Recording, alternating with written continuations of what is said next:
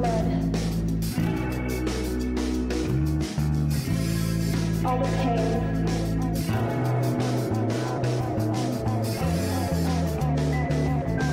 All the blood, all the pain.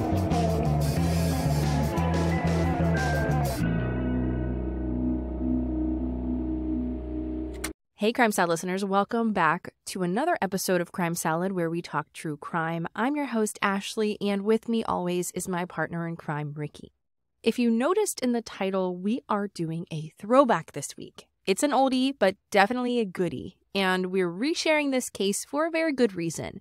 The month of October is Domestic Violence Awareness Month. Just a reminder, anyone can be an advocate for domestic violence. You don't have to be a professional. The more we educate ourselves on this sometimes uncomfortable subject, the more we can break the repeating pattern. So do your homework, and you can visit the hotline.org to educate yourself on this very topic. The story that we're sharing today is Gretchen Anthony's story. It's a very hard one to hear, but it's a case that reminds us if you see something or hear something, say something. As we know it, it can be sometimes scary or very hard to get involved as a bystander, but a call to police witnessing what you heard or saw could be huge for someone who is experiencing domestic violence and could even be life-saving. Now, one interesting thing that we learn in this episode is you can't actually reach 911 through a smart speaker like Alexa or Google Home. This applies to the US. I'm not really sure about other countries. And the reasoning is due to regulatory compliance by the Federal Communications Commission, or the FCC, that requires 911-capable devices to provide both location data and a callback number, which for Alexa, that's something that they opted out of. To allow a smart speaker to have the ability to call emergency services, you have to set it up. Sometimes it's with an additional device or a subscription service. So if you want to be on the safe side and you want to have that available to you, you can look up how to set that up. Because if you're in a situation where you don't have your phone or you're unable to get to your phone, you'll hear a perfect example of this in our story today. I mean, it's 2023. You think that by now they would make this happen. But anyway, so they say to try to stick to calling 911 with your phone, and in some areas you can text 911, so be sure to check to see if your county offers this. All right, let's jump into the episode.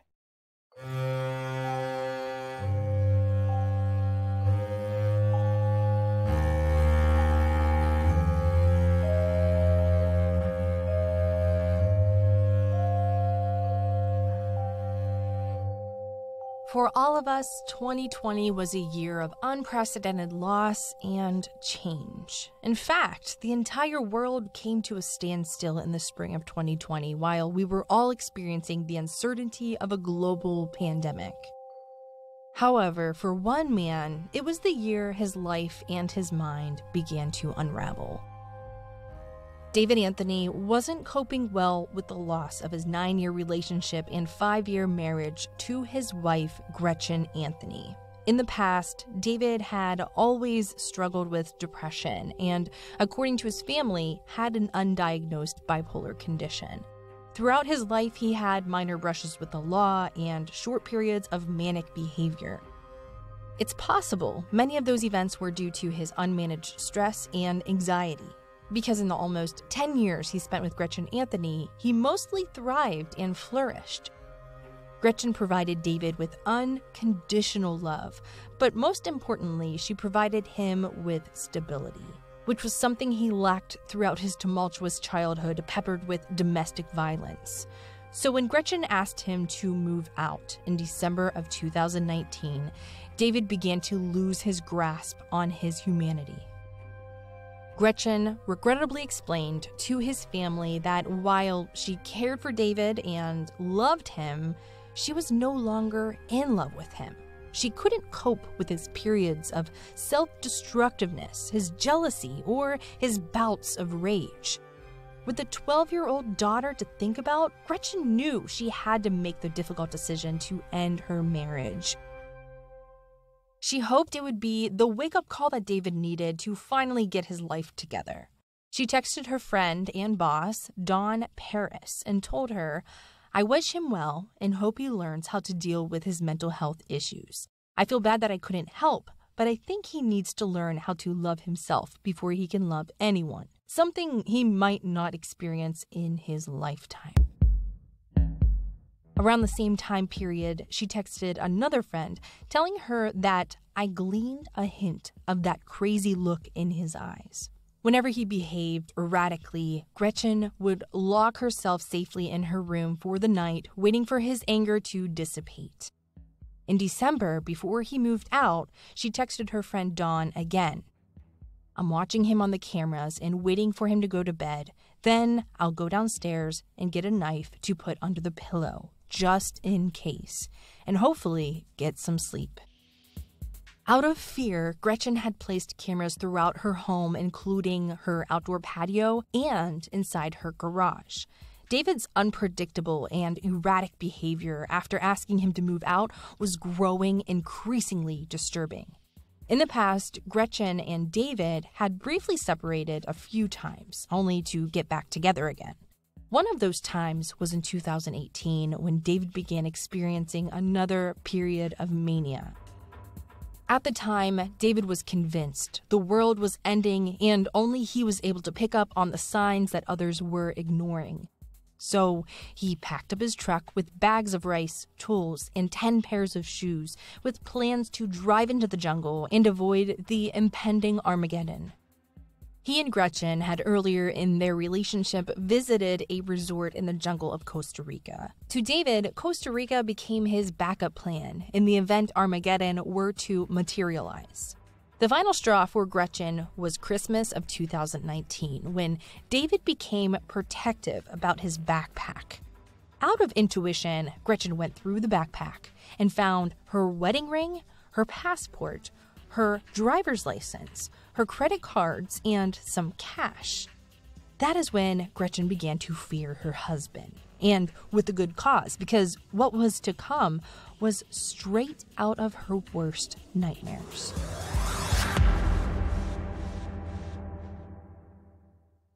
Before things began to unravel, Gretchen and David were crazy about each other. The two met back in 2010 at Orange Theory Fitness Gym, where David, who was 6'7", swept the petite blonde off her feet. David was one of the top fitness instructors and had a waiting list for clientele. His boss, Tabitha, was friends with both Gretchen and David and said their chemistry was palpable and they made a strikingly beautiful couple. For years, the two were very happy together in Gretchen's Jupiter condo. After a short engagement, they got married in Las Vegas by an Elvis impersonator. Shortly after their marriage, David would occasionally exhibit brief periods of instability. They usually left as quickly as they came. While he refused counseling, he did believe in vigorous exercising, vitamins, and juicing, which helped him to maintain his mental health for longer and longer periods of time. However, when he began to get manic again, his deteriorating mental health began interfering with his job.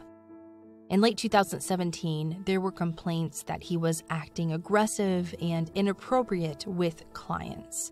As a result, Tabitha was forced to fire David.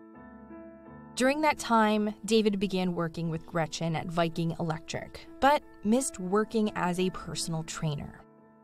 At times, David could be extremely manipulative and relentless when he wanted something, and he wanted his old job back. A few months later, he asked Tabitha to meet him for a cup of coffee, and he persuaded her to give him another chance. Of course, there were promises that David would be on his best behavior, and for a long while, he kept those promises. With all of David's ups and downs, he never imagined having to go back to live with his 64-year-old mother, yet that's exactly where he ended up after he separated from Gretchen. In David's mind, it was always temporary. He knew he would eventually manipulate Gretchen again and work his way back into her home, just like he did with his old job. To show Gretchen he was a changed man, he got involved with an organization called Gratitude Training. He spent thousands and thousands of dollars on courses that taught him to align himself with angels and be the best version of himself that he could be.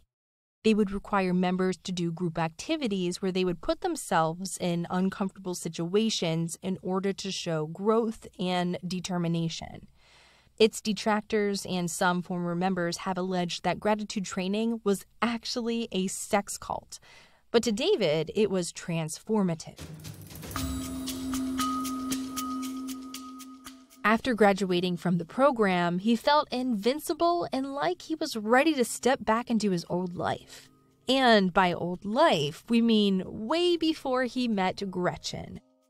When David was 34, he dated a 22-year-old woman whom he tried to control with his jealousy and manipulative personality.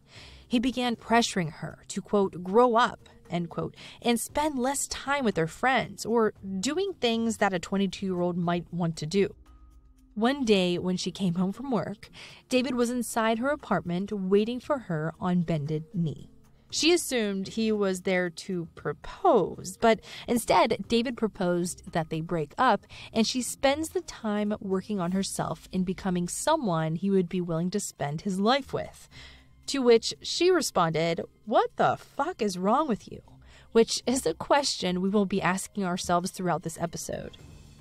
After David completed his gratitude training, he thought it might be a good time to check back in on this old flame and see if she had become worthy of his time and attention. Needless to say, she wasn't interested. But that didn't deter David from moving on. Now that he was the best version of himself that he could be, David was still feeling invincible and tuned into the universe, ready to accept his higher purpose in life. His new abilities and mental clarity happened to coincide with talk of a new upper respiratory virus that was reaching epidemic levels we know as COVID-19. This sparked new thoughts of impending Armageddon. David began talking to Gretchen, his family, his friends, and even strangers about these new signs of the apocalypse. The United States was going to go under martial law and be governed by dictators and a globalist plot to take over the world. He also realized that this would be the perfect opportunity to seek revenge against his soon-to-be ex-wife for the crime of rejecting him. And then something tragic happened. On January 26, 2020, Kobe Bryant and his 13-year-old daughter died in a helicopter crash in Calabasas, California, on their way to a basketball game.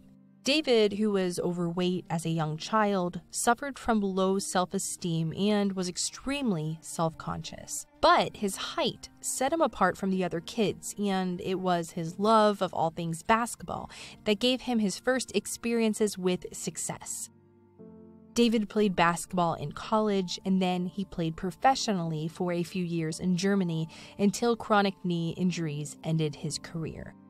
So when Kobe Bryant died, David began to spiral into deep grief. His boss Tabitha said he acted as if Kobe were his lifelong best friend. It began to interfere with his job, and he would break down in fitness classes, crying over Kobe's death.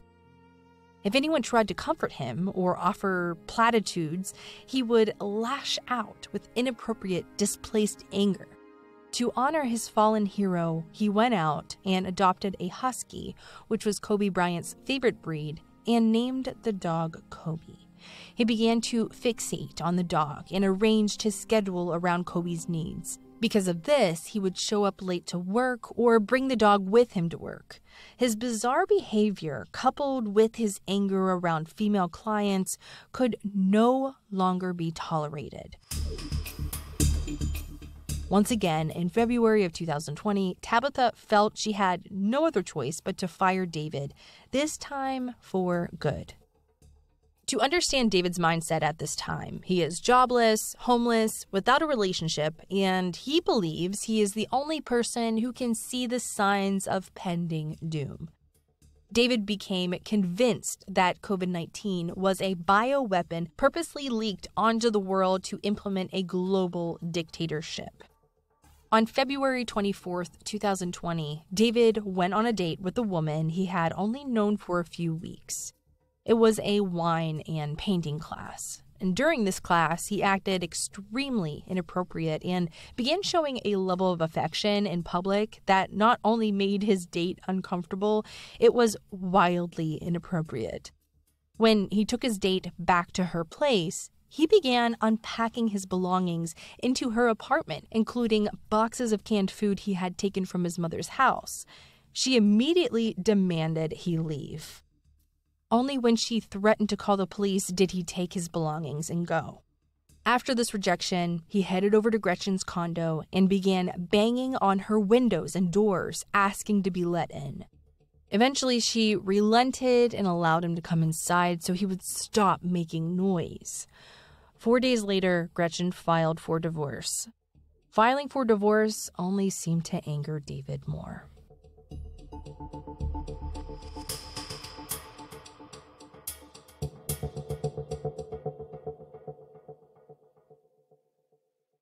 On March 14th, David packed up all of his things, his dog Kobe, and told his family he was heading to Costa Rica before they shut down the state.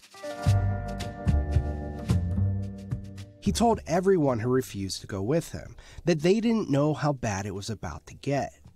They would all be forced to stay inside for a decade, and the world would never again be the way it was. But he didn't just take his things with him. He also stole some things from his mother's ex-boyfriend who still lived with her. He took a bike, some tools, a crowbar, a rake, and a shovel. The next day, his mother was so angry with him that she threatened to call the police if he didn't return the stolen property. Instead, she shut off his phone. That means that David's phone now only worked when it was hooked up to Wi-Fi. David was at an outdoor cafe in Riviera Beach, using their Wi-Fi and talking to young teenage girls in a bizarre manner. That's when police arrived and followed him back to his car.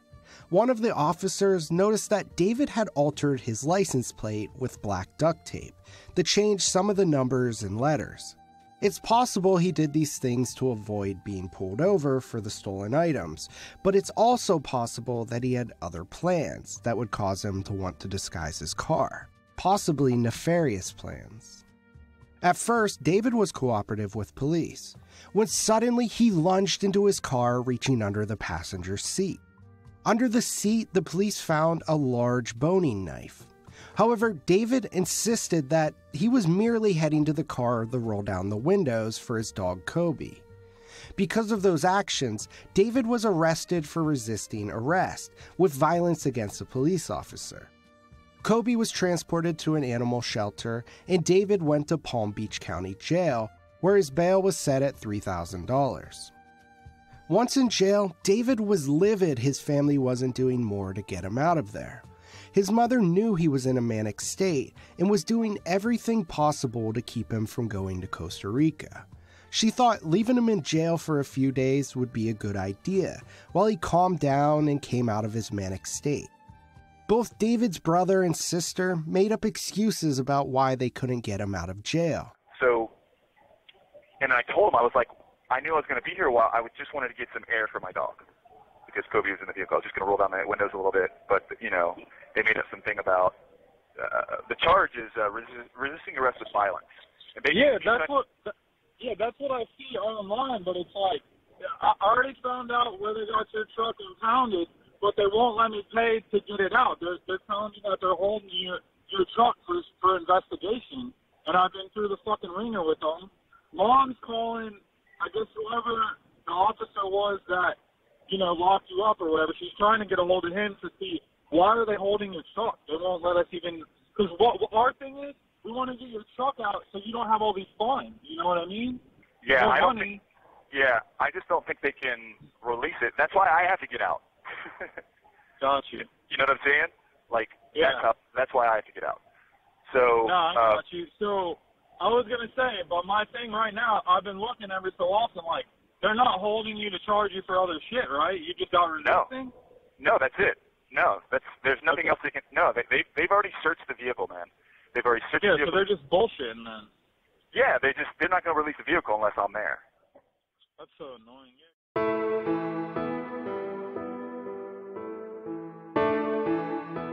His brother Trevor continued making excuses at his mother's request. They were hoping the delay would prevent him from going to Costa Rica and would give him time to calm down. He was anything but calm. He was angry with his mother, but he was also angry with Gretchen. She was the only other person besides David who could show legal ownership of Kobe and get him out of the shelter. Her refusal to help made him livid. During one of his jail phone calls to his friend Eric, he told him he was going to Costa Rica because of the 5G rollout and a prophecy about COVID and the impending chaos. He told Eric that he had met a woman he liked and was hoping she would leave with him to go off-grid and live in the jungle. But first, he had an old score to settle and funds to obtain. David's anger with Gretchen only exacerbated while he was behind bars. David may have thought with Gretchen gone, her assets would become his assets, and her bank accounts would become his bank accounts. He needed money to start this new life. Eventually, David did manage to get himself out of jail, but his mom did help by bailing Kobe from the animal shelter. He was released from jail on March 18th, and his truck was released from impound on March 20th. We don't know what David did on the 20th, but we do know where he was on the 21st, between 6 and 6:30 a.m. During that time, Gretchen's neighbor heard a woman's voice let out a blood-curdling scream. It said, "No, no, it hurts." Because on Saturday morning, I guess it was Saturday because of the pictures, but I heard, I was asleep upstairs in my room, and I heard a really serious woman scream, just screaming, like she was being attacked, but she wasn't saying help, she wasn't saying anything like that, and I thought maybe it's kids in the neighborhood or something.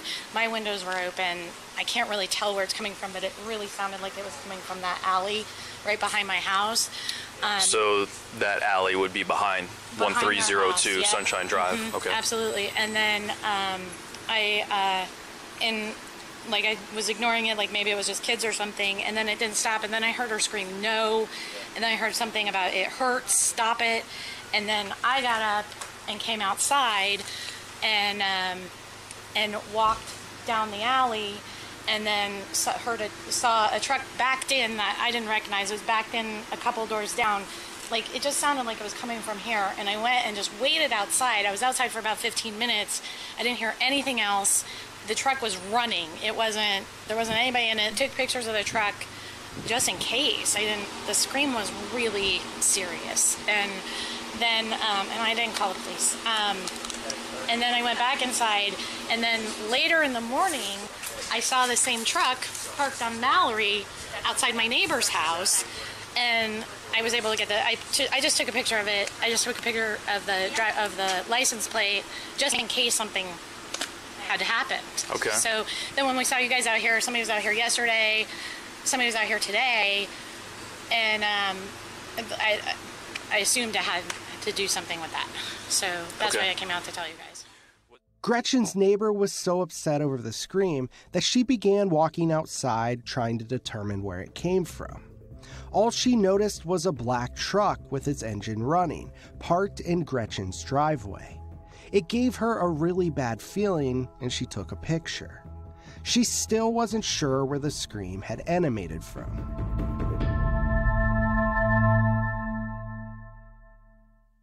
So it was March 22nd, and friends, family, and coworkers began getting strange text messages from Gretchen's phone.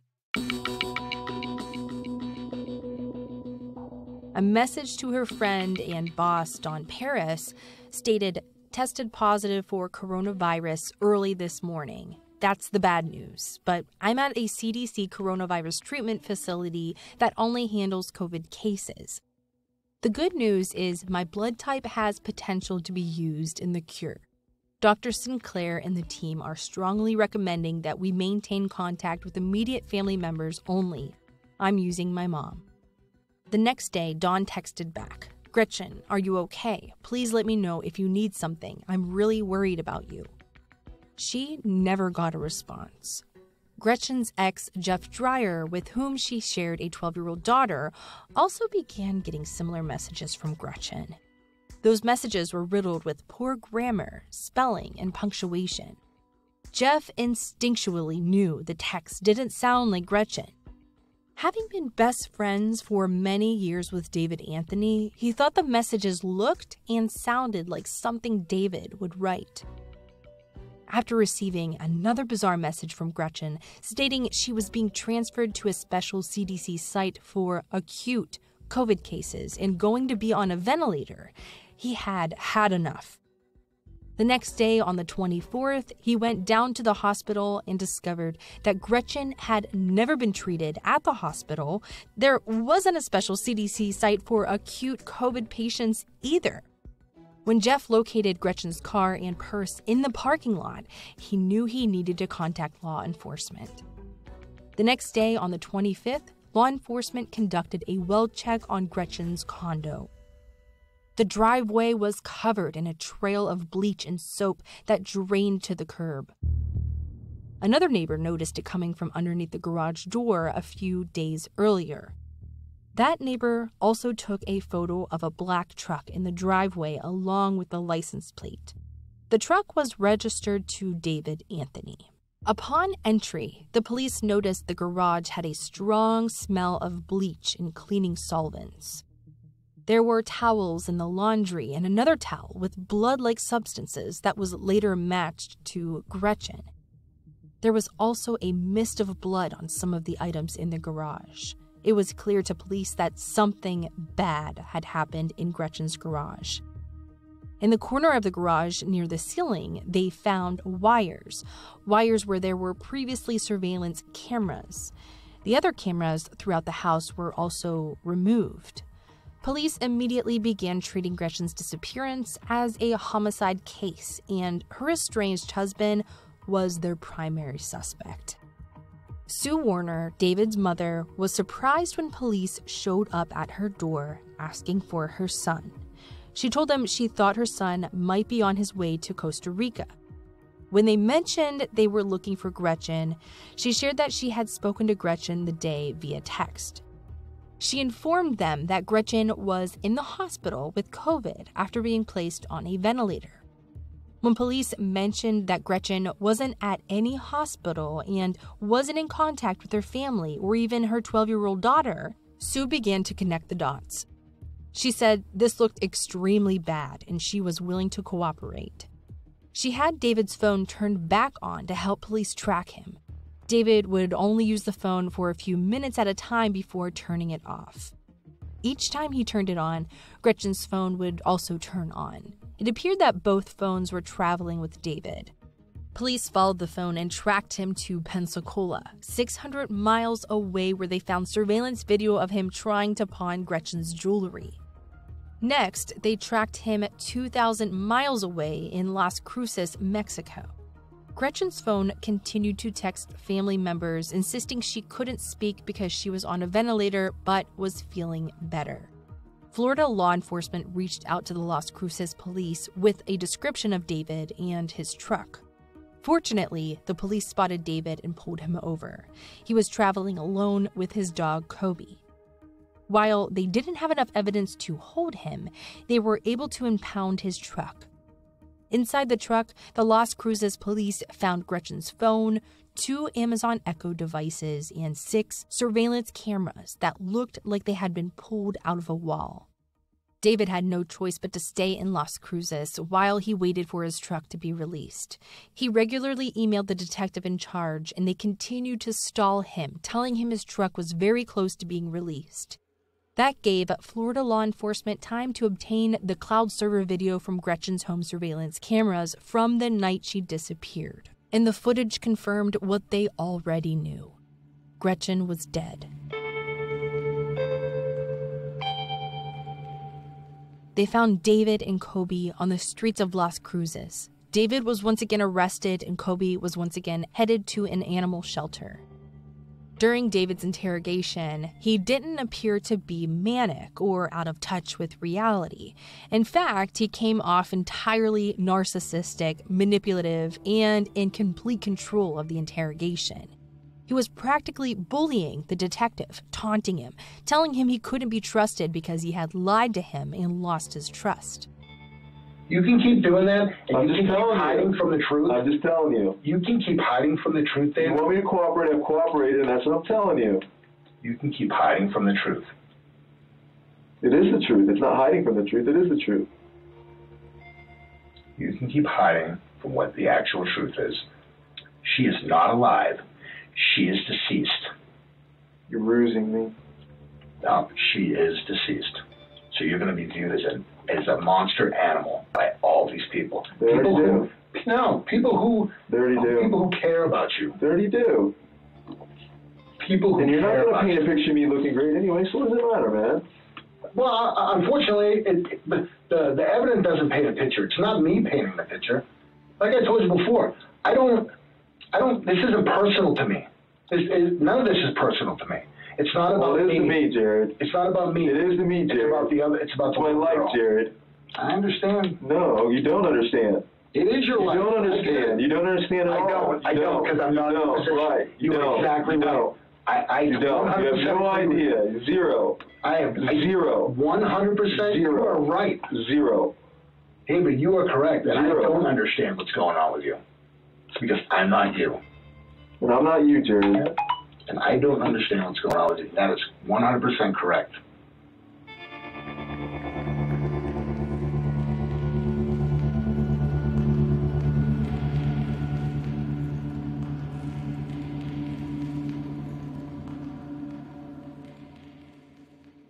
Police tried to appeal to David's emotional side, except David didn't have one. They played him a clip of his 12-year-old stepdaughter, Ava, telling David she loved him and begging him to please tell her where she could find her mother. Ava stated, "David, it's Ava. I love you. I'm scared. I miss Mom. I need to know where my mom is. Please do the right thing and tell me where my mom is. Please, I love you." At first, David was unmoved, but then he just refused to believe it was Ava. He continued gaslighting detectives, telling them the opposite of what they were showing him wasn't true. They showed David a photo of himself reaching up to a camera in Gretchen's garage wearing green gloves. In the background of the shot was a woman on the floor covered in blood. In fact, her hair looked red instead of blonde. David insisted those photos could have been doctored, and Gretchen was 100% alive. He would repeatedly interrupt the officers, demanding they call a family member of his to help get Kobe back to Florida. Police told him that his family members refused to help with the dog unless he told them where to find Gretchen. Again, David called them liars. He still believed that he could talk his way out of this predicament. He told them all of their evidence was meaningless. The video of him leaving Gretchen's car at Jupiter Hospital was at Gretchen's request. Likewise, with the jewelry he pawned in Pensacola, that was also Gretchen's request. He did, however, finally admit that she never had COVID and was trying to buy time from the people who were after her. He told an elaborate tale that Gretchen was a whistleblower and had uncovered financial misconduct where she worked at Viking Electric. He told them that the conspiracy ran deep and even the police could be involved, and he would never risk Gretchen's safety by telling them where they could find her. He told them that she asked for a ride to El Paso, and that's where he last saw her. Police were getting frustrated and told him what they saw on surveillance cameras, believing that would get him to finally confess. They told him that they saw him waiting on Gretchen's patio. They heard Gretchen ask him to leave through the door. She opened the door and asked him what he was doing. That is when he grabbed her and put his hand over her mouth while holding a knife. Detectives heard Gretchen scream, "No, no, help me, please stop, what are you doing?" David then dragged her towards the garage where she was heard on the video yelling, "Alexa, turn on the garage light." When the lights came on, she screamed, "Alexa, call 911. The only problem was Alexa hadn't been hooked up to the 911 system. Maybe Gretchen knew that, and she was only trying to scare David into thinking that the police were coming and leaving. But that didn't happen. She screamed, "Alexa, call 911 one more time, but this time her voice was fading. Her very last words were to Alexa, again, pleading for the device to call for help. After Gretchen went silent, the video showed David reaching up towards the camera and ripping it from the wall. Despite the dispositive evidence, David refused to admit that Gretchen was dead at his own hands. He delusionally thought that as long as they couldn't find a body, they couldn't charge him with murder. He was wrong, of course. On May 14th, 2020, David was extradited back to Palm Beach jail, where he stayed while still believing he would eventually be let out. He was angry with his family for allowing his dog Kobe to be adopted by another family in New Mexico. He was truly alone. Finally, in December 2020, David did what David does best. He asked for mercy for himself. He made a deal on his own behalf, offering to tell Gretchen's family where they could find her body in exchange for a reduction in charges and the death penalty taken off the table. Authorities found Gretchen buried just 3 miles from her home, wrapped in a blanket from her own bed. She was buried in a shallow grave in a wooded area behind a Walmart and a nursing home. Her cause of death was stab wounds to her neck and torso. In exchange for Gretchen's body, David was charged with second-degree murder with a sentence of 38 years behind bars. At his sentencing hearing, Gretchen's sister Sarah Carey spoke directly to David. She told him, "You are pure evil. You stole a mother away from her child, a daughter away from her mother. You are a monster. You are a coward, and you will never be forgiven." Of course, David wasn't going to allow anyone but himself to have the last word. He read his statement to the court, which stated, "There is no excuse for what I have done. I disgraced my family and brought shame upon my name. Gretchen brought light into this dark world. Instead of being a man, I tried to be a coward. I can't give her life back. I can't fix this." What do you say in a situation like this? When will the pain end, knowing that I'm the cause of it? Coming from me, what words can console a family who has lost someone so dear, so tragically? I created irreparable damage in the world of people who loved me. Gretchen loved me, Ava loved me, and Gretchen's family loved me, and I showed that love with a cold-hearted, evil act. I know I am hated beyond words, and some have called for my death, and I can't really argue against that. All I can offer is acknowledgement of my actions and pray for forgiveness for my loss of self-control and for allowing my paranoia and addiction to drive this heinous act. My delusions saw the COVID-19 pandemic as an end of the world prophecy. Each day I am reminded of Gretchen. Gretchen was beautiful, kind, smart, giving, and she loved with her whole heart. She was someone who brought light into this dark world.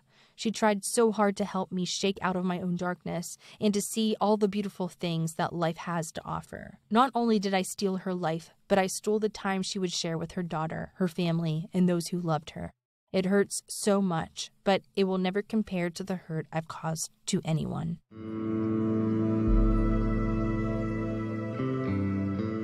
David couldn't really take the blame. He blamed COVID and his paranoia, which he claimed was caused by his addiction to marijuana, and his untreated mental health issues, which he insinuated were the fault of his family.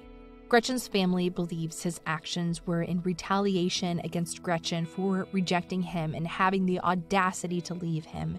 Many people live with bipolar disorder, even untreated, and they don't kill people. Maybe David was being sincere, or maybe this was just more manipulation by a narcissist who didn't get his way and chose to use COVID as a cover-up, while he took the life of a beautiful mother, daughter, sister, and friend from those who loved her most. And that is our episode for this week. We would love to know your thoughts on this case. Please comment on our Instagram account or on Twitter.